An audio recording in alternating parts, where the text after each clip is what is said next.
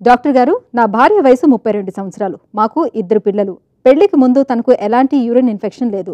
రెండవ బాబు పుట్టినప్పటి నుంచి తనకు 5 టైమ్స్ యూరిన్ ఇన్ఫెక్షన్ వచ్చింది.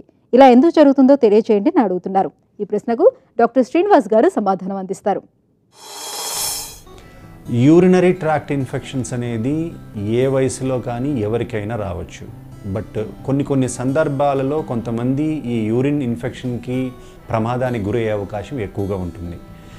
సో అటువంటి విషయమే ఈ ప్రెగ్నెన్సీలో కొద్దిమందికి యూరిన్ ట్రాక్ట్లో ఇన్ఫెక్షన్స్ వచ్చే అవకాశాలు చాలా ఎక్కువగా ఉంటాయి.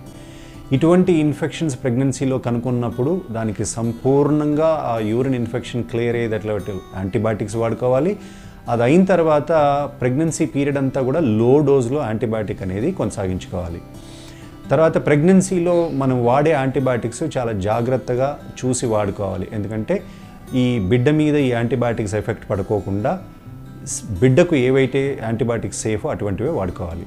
తర్వాత ప్రెగ్నెన్సీ అయిన తర్వాత కూడా ఇన్ఫెక్షన్స్ ఒకవేళ కంటిన్యూ అవుతుంటే మన బాడీలో ఇటువంటి ఇన్ఫెక్షన్ సంపూర్ణంగా క్లియర్ అవ్వటానికి యాంటీబయాటిక్స్ తీసుకోకుంటే ఆ ఇన్ఫెక్షన్స్ తరచూ రిపీట్ అయ్యే అవకాశం ఉంది. అందువల్ల యూరిన్లో ఇన్ఫెక్షన్ వచ్చినప్పుడు అది సరి అయిన యాంటీబయాటిక్ ఈ యూరిన్ ఇన్ఫెక్షన్స్కి ఏది అని తెలుసుకొని, అంటే మన యూరిన్ కల్చర్ చేస్తే ఏ రకమైనటువంటి ఆర్గానిజం వలన యూరిన్ ఇన్ఫెక్షన్ వచ్చిందని తెలుస్తుంది. దీనికి ఏ మందు వాడుకుంటే ఇది బాగుంటుంది అనేది కూడా మనకు తెలుస్తుంది. దానిని బట్టి సరైన మోతాదులో సరైన యాంటీబయాటిక్ సరైనన్ని రోజులు మీరు వాడుకోవాలి. వాడుకున్న తర్వాత ప్రతి నెల కంటిన్యూస్గా ఒక 3 నెలలు ఈ యూరిన్లో ఇన్ఫెక్షన్ క్లియర్ అయిందా లేదా అని చెక్ చేసుకొని దానికి మెడిసిన్ వాడుకోవాలి. ఈ రకంగా సంపూర్ణమైనటువంటి యాంటీబయాటిక్ కోర్సు మనం కంప్లీట్గా తీసుకొని ఒక 2 to 3 months మనం రెగ్యులర్గా దాన్ని చెకప్ చేసుకొని అది కంప్లీట్గా మన బాడీలో నుండి ఆ క్రిమి అనేది బయటికి పోయిందని నిర్ధారణ చేసుకుంటే మళ్ళీ మనకి ఇన్ఫెక్షన్ వచ్చే అవకాశం తక్కువ ఉంటుంది. ఇది కాకుండా మనం కూడా ఈ ఇన్ఫెక్షన్స్ రిపీటెడ్గా రాకుండా ఉండాలి అంటే వాటర్ అనేది బాగా కొంచెం ఎక్కువ తీసుకోవాలి.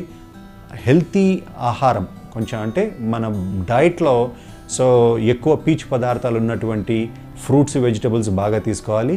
మోషన్ కూడా మనకు గట్టిగా కాకుండా ఫ్రీగా అయ్యేదట్లా చూసుకోవాలి. అయినాక మనమేమైనా ఒక వెయిట్ గెయిన్ అయి ఉంటే, మన బరువు శాతం ఏమైనా ప్రెగ్నెన్సీ వల్ల కానీ ప్రెగ్నెన్సీ తదనంతరం కానీ ఏదైనా వెయిట్ గెయిన్ అయి ఉంటే కొంచెం ఫిట్నెస్ మీద కూడా మనం దృష్టి సారించి మనం బరువు తగ్గేటట్లు చూసుకోవాలి.